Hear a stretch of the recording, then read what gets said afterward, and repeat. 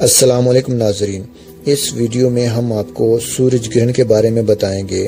کب سٹارٹ ہوگا، کب ختم ہوگا، اس کا پیک ٹائم کب ہوگا، میکسیمم اس کا دورانیہ کتنا ہوگا، ڈائریکٹلی آپ سورج گرہن کو دیکھ سکتے ہیں یا نہیں دیکھ سکتے، اگر دیکھنا ہے تو کن چیزوں کو استعمال میں لانا ہے دیکھنے کے لیے، اور اس کا اثر کن عورتوں اور کن مردوں پر زیادہ اثر پڑ سکتا ہے، تو ساری ڈیٹیل ہم اس ویڈیو میں بتائیں گے۔ لیکن کائنڈلی آپ ہمارے یوٹیوب چینل میک انفو کو سبسکرائب ضرور کرنا اور بیل آئیکن کو لازمی پش کرنا تاکہ ہماری تمام تر نیو اپڈیٹ ویڈیو آپ کو ملتی رہیں۔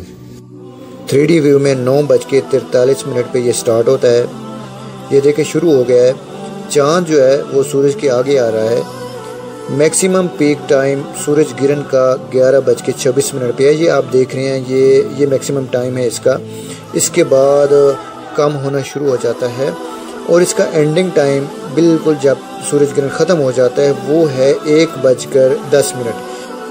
آپ کو یہ بتا دیں، جب سورج گرہن لگ جاتا ہے تو آپ ڈائریکٹ سورج گرہن کو نہیں دیکھ سکتے اپنی آنکھوں سے، یا آپ دوربین لگا کر یا سن گلاسز لگا کر یا کوئی اور کلر فلمز ہوتی ہے، ایکس رے پیپر ہوتا ہے، تو اس کے ذریعے آپ ڈائریکٹ نہیں دیکھ سکتے۔ اگر آپ دیکھیں گے بھی صحیح تو یہ آپ کے لیے جو ہے نا نقصان دہ ثابت ہو سکتا ہے، آپ کی نظر کمزور ہو سکتی ہے، آپ کی اعصابی کمزوری کا باعث بن سکتا ہے، جسم کے کسی بھی حصے پر افیکٹ پڑ سکتا ہے۔ اگر آپ نے سیفلی طریقے سے اس کو دیکھنا بھی ہے تو ایک خاص قسم کا باکس پروجیکٹر ہوتا ہے، وہ کافی کاسٹلی ہوتا ہے، لیبارٹریز میں یا سائنٹسٹ کے پاس ہوتا ہے، تو اس کے ذریعے آپ دیکھ سکتے ہیں اس کو، یا پھر eclipse گلاسز ہوتی ہیں اسپیشل قسم کی، وہ آپ اس کے ذریعے دیکھ سکتے ہیں۔ تو یا پھر آپ عموماً دیکھ رہے ہوتے ہیں جو فیبریکیٹنگ کی شاپس ہوتی ہیں، اس میں لوگ ویلڈنگ کر رہے ہوتے ہیں ایک شیشہ آگے رکھ کے، تو وہ کافی ڈارک قسم کا شیشہ ہوتا ہے، وہ مطلب ویلڈر کی آنکھوں کو کافی حد تک محفوظ رکھتا ہے۔ تو ہاں، اگر دیکھنا ہے تو وہ آپ اس کے ذریعے دیکھ سکتے ہیں۔ ناظرین، آپ کو یہ بھی بتا دیں کہ جب سورج گرہن کا دورانیہ شروع ہوتا ہے تو اس کا ایفیکٹ کن لوگوں پہ پڑتا ہے۔ پہلی بات، اس کا ایفیکٹ جو ہے نا سب سے زیادہ ایک حاملہ عورت پہ پڑتا ہے۔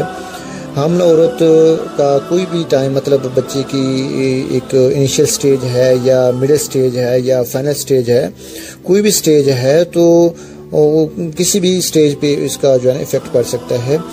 تو حاملہ عورتیں اکثر اوقات جو ہے نا جب سورج گرہن یا چاند گرہن ہوتا ہے تو وہ ریسٹ پوزیشن میں ہوتی ہیں، آرام کر رہی ہوتی ہے، لیٹ رہی ہوتی ہیں، بیٹھی ہوتی ہیں یا کوئی چیز کاٹ رہی ہوتی ہیں، تو اس سے آپ نے اوائڈ کرنا ہے، اس سے آپ نے بچنا ہے۔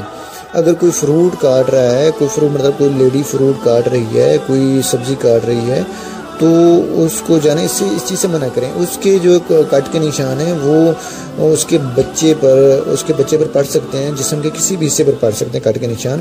اگر وہ لیٹ رہی ہے تو بھی اس کو لیٹنے سے منع کریں، کیونکہ اس کے لیٹنے سے بچے کی ہڈیوں میں اکڑاؤ پیدا ہو سکتا ہے۔ اگر وہ بیٹھی ہے ایک پوزیشن میں تو اس کو بیٹھنے سے منع کریں، کیونکہ اس کے افیکٹ بچے کی ہڈیوں مطلب ہڈیوں کے سکڑاؤ پیدا کرنے کا سبب بن سکتا ہے۔